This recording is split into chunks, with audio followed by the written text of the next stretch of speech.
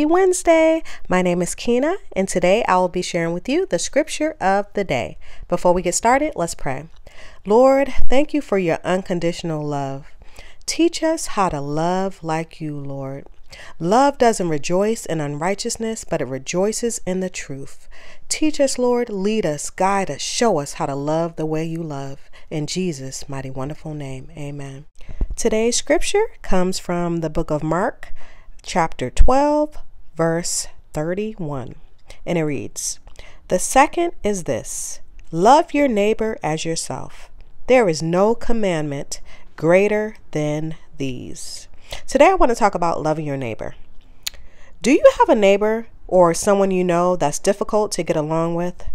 Well, if you do, according to scripture, we should love that person as ourselves. It isn't easy, but it is possible.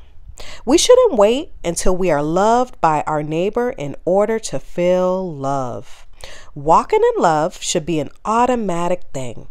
If you ask the Lord to open up your heart to genuine love as God does, He will honor your requests. I pray that you was blessed by this short, quick, and to the point daily devotional. Grace and peace to you from God our Father and the Lord Jesus Christ. Shalom.